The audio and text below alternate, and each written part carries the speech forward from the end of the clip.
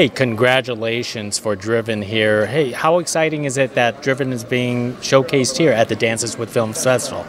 Very exciting. We were thrilled to screen at this theater. And I've never been to Los Angeles, so that was cool to kind of get to see the city for the first time and meet a lot of new filmmakers is always a joy. Yeah? Oh, same. First time in LA and met a lot of really cool people. Met filmmakers that I have known and interacted with but have never seen in real life before. So that's kind of interesting. Now let's talk about this movie. I found this movie hilarious, which is quite surprising because I actually thought it was a thriller for some unknown reason. Maybe he was a serial killer or something like that, and it just took a right turn. Now, what do you guys have to say for that? Yeah, well, we enjoy. I guess you could say mixing genres, but just letting films kind of have different sides to them. So we both love comedy. We're in a couple improv troupes. So it was really fun to mix thriller aspects and horror together, and doing it in the confines of the single vehicle was a challenge, but was a nice one, I think. Wow, then that means coming from an improv troupe, you totally relate to that character. Yes. Now, improv is different from stand-up. I recommend improv to absolutely everyone. Everyone should try it. I recommend stand-up only to the extremely thick-skinned and brave because... You've done that too, though. I have done that too. I don't actively do that as much. So, but yeah, it was fun. I enjoyed it. It was tough trying to write stand-up that I wouldn't write, actually, for her to practice in her routine and everything. So, so that was interesting for me. And as far as like the blending of genres, I want everything to be a blend of genres because, like, even in really sad situations, we find ways to laugh. Even in scary situations, like, you feel other things. And so I like to think Driven is a lot of stuff. Shout out to what? Can I curse on this show? Yeah, go for it. So there's one. I'm quoting someone else. Okay. There was a moment at our screening when the two characters are having an altercation and one of them kind of verbally hits below the belt. And somewhere in front of me in the audience, someone went, "Oh shit!" And I really appreciated that. I was like, "Thank you." Yes, that was a terrible moment for them. So terrible moment. Yes. Now, Richard Spade. In this film, I think he's a great actor. I think he's a very funny actor. How much improv was there? Not much. Not much, actually. For the most part, they stuck to the script. There was like a couple small moments, usually kind of at the end of a scene. They would just kind of play a little bit, but for the most part, they stuck to it. And you guys rehearsed a good bit when you could before we filmed each scene too. I know Richard was pretty tough on sticking. He wanted to get the words right as written. Yes. Right? Yes, and he had a lot of the exposition dialogue, so Yeah. it was very tough for him, I think. Well, I mean, not that he struggled with it. He had a tougher job than my character did in that situation. But yeah, as far as him being funny on screen, I'm sure he is a very good improviser. But that's just, he really got the meat of the character, and I think he understood that the humor in Roger comes from how serious he is, and what a socially clumsy person he is and everything. So that and that's what I think came through there. Absolutely. Let's talk about the third character, the car. Whose car is that, and how challenging was it to film practically the entire movie in the car?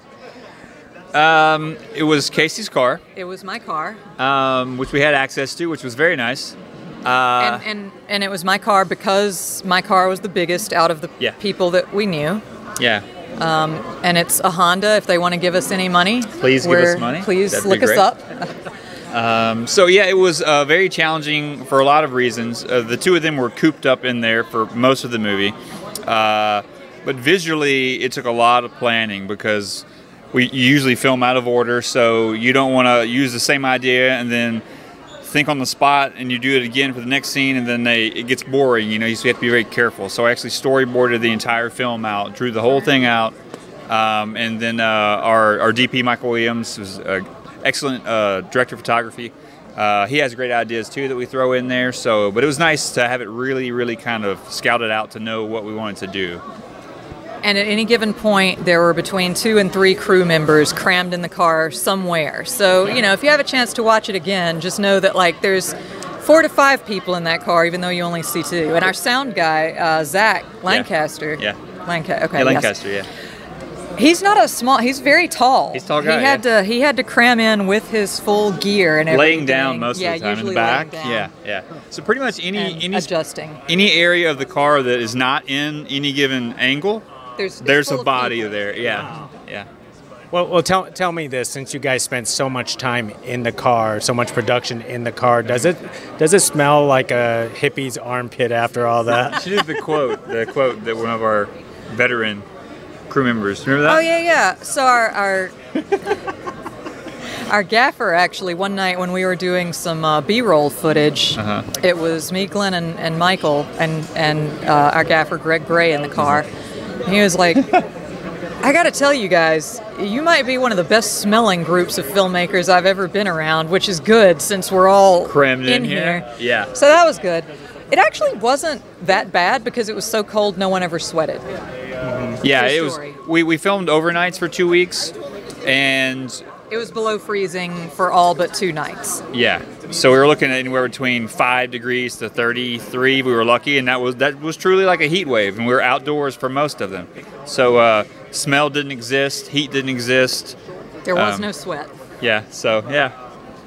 Great. Well, anyways, hey, as I was going to wrap this up with, I'm just going to ask you guys: do you have any more projects after Driven?